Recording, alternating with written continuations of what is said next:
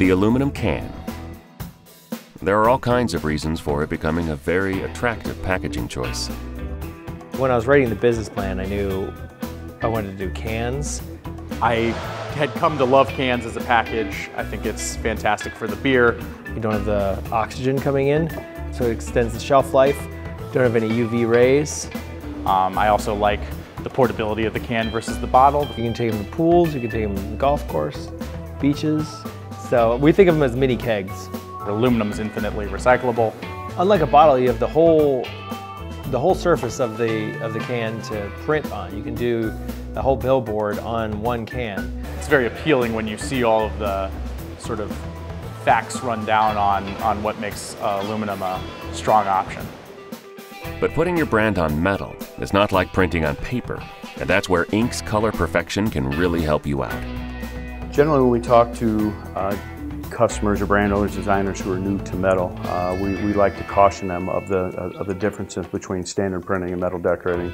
Sometimes the colors will come back and say, that's not remotely close to what I was hoping.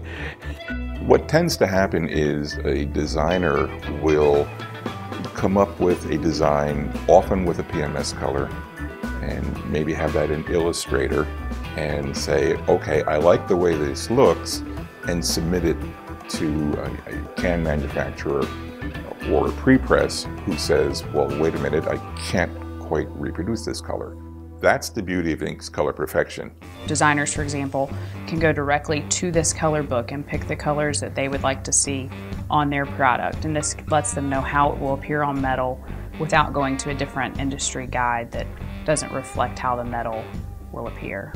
If we were just going off of these numbers versus PMS colors, it would streamline the whole process because we know it would be a native format from the get-go.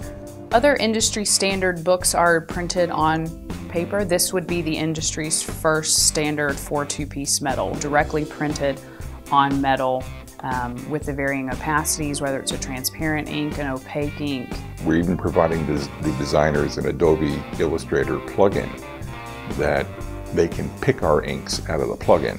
I think the more control and communication the brewer, who's going to be using the end product of the can to get it out to our customers, has in decision making and review of every aspect of that can, the better.